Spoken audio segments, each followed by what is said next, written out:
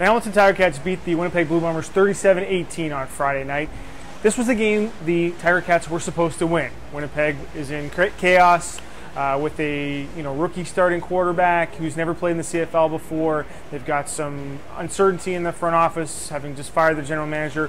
But traditionally, the Ticats have had trouble winning the games that they were supposed to win. And so this is, I think, a good sign for this Ticat team. It was a balanced effort. Offense played quite well. They had that dual-headed quarterback attack with both Henry Burris and Dan Lefevre getting time.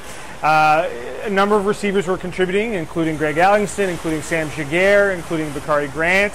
CJ Gable had a good all-round game, so lots of good things on offense. They only turned the ball over once, and it was late in the fourth quarter at a time when the game was essentially decided. And the defense played pretty well as well. Generated 4 turnovers, 2 sacks, and basically played quite well. So I think that's the best sign for the Ticats, which they've had to depend on their offense to win games over the last year and a half or so, and this was a more balanced attack, and so that I think is a good sign.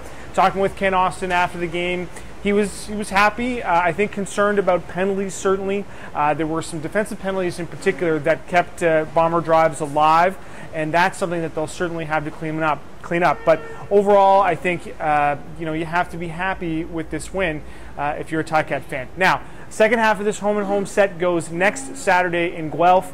An opportunity for the Ticats to get back to 500. The Bombers obviously be even more desperate now. They're 1-5, and they need to start winning some games, or they could be out of the playoff race before Labor Day. So it should be a very interesting matchup. So reporting from Investors Group Field in Winnipeg for the Hamilton Spectator, I'm Drew Edwards.